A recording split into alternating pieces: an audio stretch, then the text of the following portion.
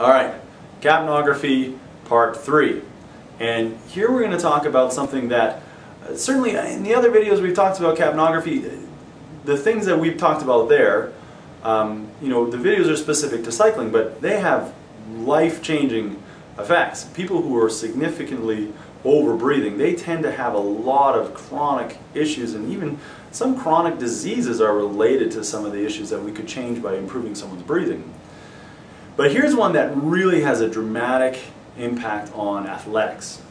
And we get again a little bit into the physiology of how the body works, but we're going to try and make sure it's something easy to understand. So again, when you don't have enough carbon dioxide, your blood becomes too alkali, not acidic enough. So the other major organ in your body that regulates the pH of your blood, besides your lungs, is your kidneys.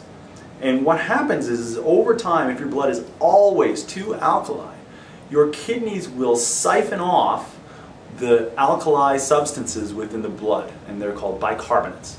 And you pee them away. And so you get rid of all these bicarbonate chemicals in the blood because your kidneys are trying to make your blood more acidic because they know what's going on and they are trying to make it right. And so if you are chronically getting rid of all of these bicarbonates in your blood, that's going to have a major impact on your cycling performance. Because these bicarbonate chemicals that normally exist in the blood, buffering the carbonic acid, are also your buffers against lactic acid. And so now when you're exercising, as soon as you start to produce lactic acid, if you are a chronic overbreather, you will not perform well. Okay? And what this looks like from a performance standpoint is the person who, on an aerobic ride they do okay, but as soon as they have no fifth gear, they sometimes say. As soon as they redline it, they're done. And they just cannot sustain lactic efforts.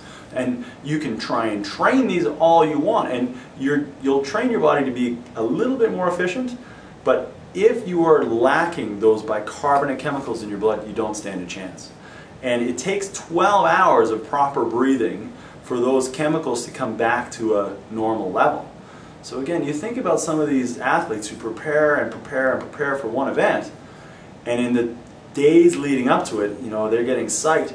And as they get psyched, they maybe are breathing a little harder, breathing a little deeper, getting rid of that valuable carbon dioxide, bringing their blood acidity levels down, and now all of a sudden those bicarbonates are going away, and then I don't understand, I just didn't have it that day. Why? That's one of the reasons. Okay? So in the last video we're going to talk about what capnography can do and how we help people who may be suffering from this overbreathing syndrome. Okay?